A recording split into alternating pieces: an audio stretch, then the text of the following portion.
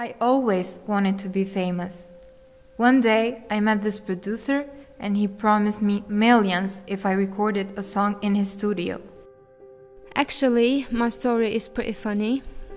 I just started working as a lawyer, and even though I was miserable and tired, I was so sure that this was the thing that I wanted to do for the rest of my life. I am a child of divorce. My parents began their divorce process 16 years ago and ended it 9 years later. Long process, huh? During all those 7 years, I couldn't survive all the chaos. I was worried that my wife was sick because she was seeing the doctor very often. Turns out she was cheating me with him. I was replaced. I was so angry and pathetic. 1 minute, I thought I had it all. Of course, I accepted. Later, I became his girlfriend. Being famous is like a poison. After time, I loved it even more. I got my rocker style, just that people could focus on me more. My sister had a small dance studio near my apartment, and I usually went there to help her with her students, and so I lost my boyfriend. Depression hit me hard and I started drugs. I had to pick sides. I wasn't able to rely on them. I became anxious and insecure. They used to tell me, follow your heart. But if your heart is in a million pieces, which piece do you follow? A fine job, a great wife and kids, and the next minute, I had nothing. I didn't recognize myself what I'd become. My temper had gotten worse, and I was losing it over the smallest things. There's nothing more painful than seeing the one you love move on, seeing her joke around with him, like she did with you, and seeing her kissing him, and knowing that she doesn't give you a second thought. It's hard to forget someone who gave you a lot to remember. Even my kids didn't want to stay with me. But then, I started to do things I didn't like. People were telling me what to wear, what to say, what to do, forcing me. One day, my sister had some stuffs to do and left me her dance students. I started to show them some moves, and later I had to get at work, but I totally forgot. I had like 30 missed calls and messages, and as I was running to get to work, I stopped and asked myself, if today was the last day of my life, would I want to do what I'm about to do? And 2 minutes later, I found myself in that small dance studio. I didn't know where I belonged. I was not smart enough, not strong enough, not skinny, fancy, rich enough, just not enough. I needed a parent, not a part-time visitor with a checkbook. I just wanted to feel safe. I felt so hopeless.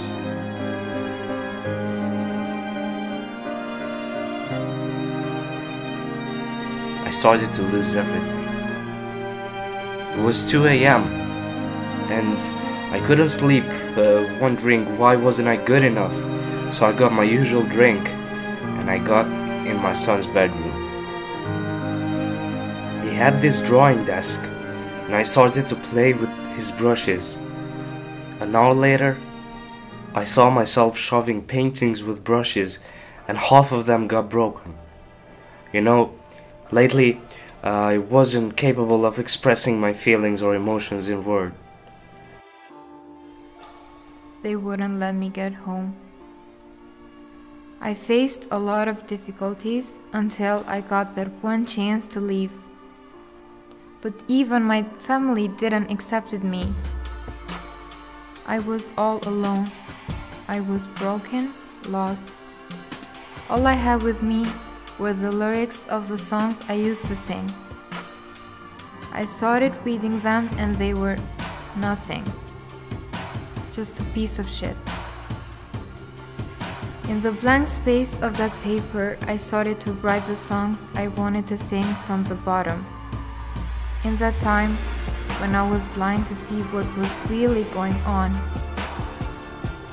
One good thing about the music. When it hits you, you feel no pain.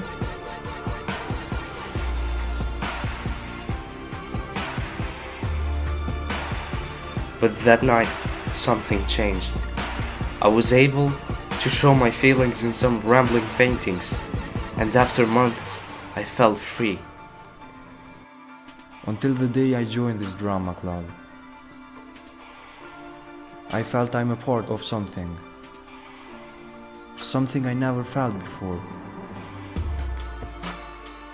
The best thing I ever did for myself is to keep pushing, even though I feel like ending my life at times.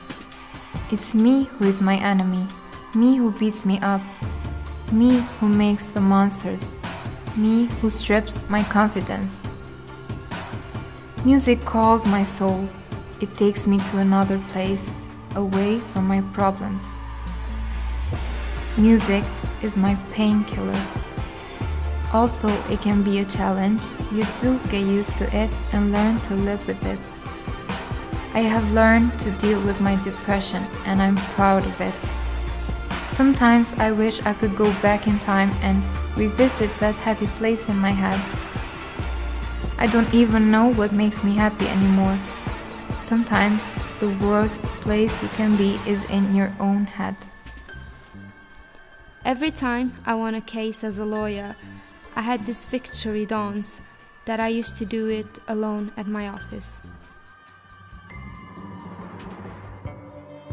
It's hard to stand up when no one gives you a hand, and when you feel like the world is against you, and you are looking for someone true, someone who can change that sadness when the whole world puts you down. The plays we did, the audience cheering for us, all those clapping. I was starting to forget everything. I learned to cope, to grow strong, to believe in myself instead of joining my parents' drama and become a victim. I felt joy. I figured out that taking a step backward, after taking a step forward, it's not a disaster. It's more like a cha-cha. Now, I enjoy each step along the way. There are shortcuts to happiness, and totally dancing is one of them. I don't bounce out of bed in the morning, but I've come a long way, and I'm not giving up. I'm proud of my heart. It has been cheated, played, stabbed, and broken, but somehow it still works. And when it all comes down to it, it's just me and music against the world. Always has been. Music saved my life and music saves me still.